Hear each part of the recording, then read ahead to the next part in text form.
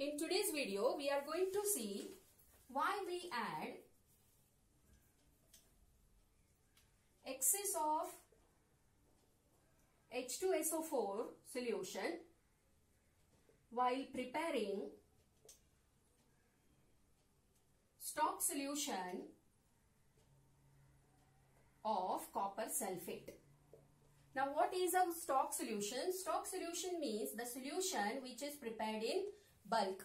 Now, while preparing some of the solutions in advance or in bulk, we add certain substances like H2SO4 in case of copper sulfate, so we can make the solution clear.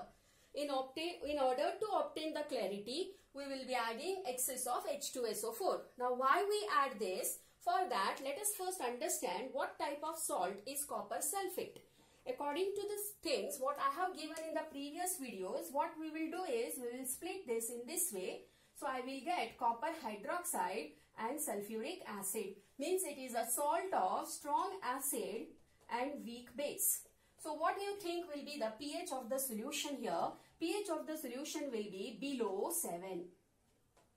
Right? Because it is a strong acid. So the pH of the solution will be below 7, and so I will be adding excess of H2SO4. Second hint what you have to remember is that if I see the acid here, this is H2SO4, and so I will be adding H2SO4. Let us see now how the splitting takes place and what actually happens when copper sulfate solution is prepared. So let us first split copper sulfate. So copper sulfate, I will be taking the concept of Arrhenius here. When is added to water, you will get copper hydroxide and H2SO4. Now, according to the ionic concept given by Arrhenius, what is that ionic concept? You can refer to the previous videos.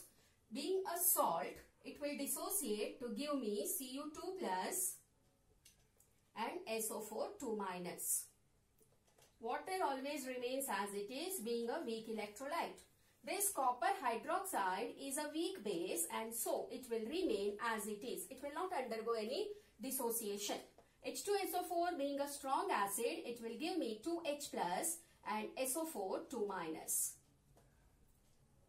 Now, if you see this copper hydroxide, this forms a turbid solution.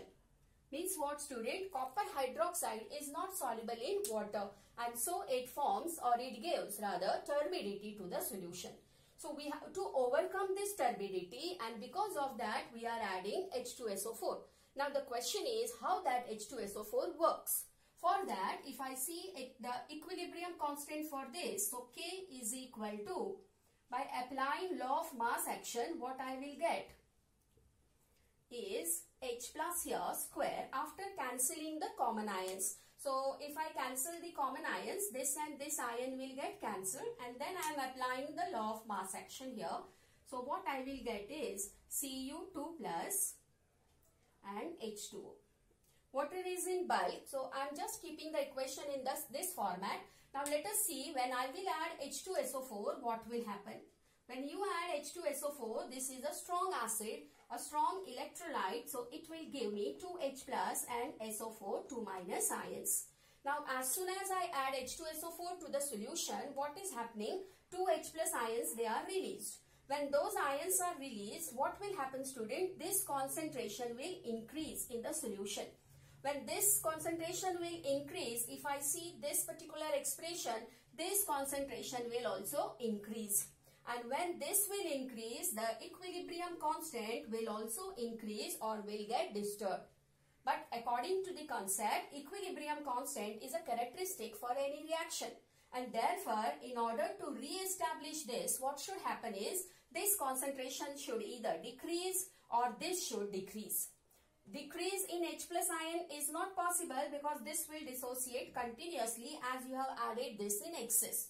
So what will decrease is copper hydroxide. So when I say this will decrease means what will happen? This will start decomposing and it will give back you the copper ions. Means what, students? Copper ions, they remain dissolved in water and the turbidity slowly disappears.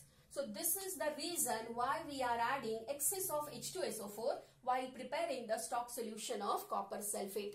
Same question can be asked that why we add excess of HCl solution while preparing the stock solution of FeCl3, that is ferric chloride. So the reasoning there is same. Let us explain that again on the same basis. I will give that in brief because as you have understood this, excess of HCl while preparing the solution of FeCl3. Now what type of salt is FeCl3? So I will add OH to this side and H to this side. So I will get FeOH thrice and HCl.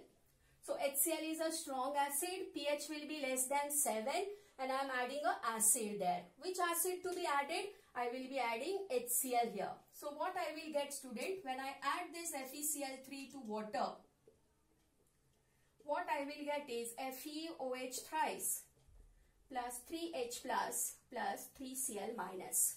This physical states all will be aqueous here. Now if I see the common ions, this is a salt. This is water, it will remain as it is. Now this is what is turbid. This will be ionic and ionic. So this what you will get here first is HCl.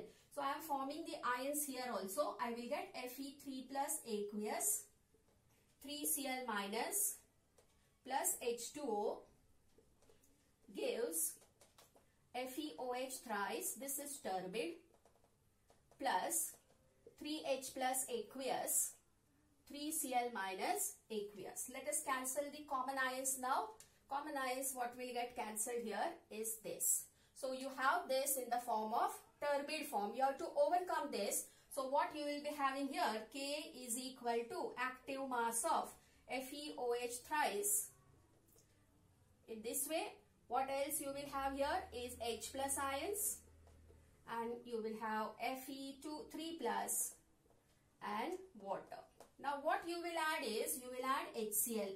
HCl being a strong acid, it will give you H plus and Cl minus. So what will happen in the solution? In the solution, H plus ion concentration will increase. If this increases means what, student? This increases means this increases. When this will increase, it will disturb the equilibrium constant. In order to maintain or re-establish this, what should happen? This should decrease. How this will decrease? This will start decomposing to give you Fe3 plus and thus Fe3 plus remains in the dissolved form and thus we overcome the turbidity. So this is the reason why we add H2SO4 during the preparation of stock solution copper sulfate or HCl while preparing the stock solution of ferric hydroxide. Thank you, students.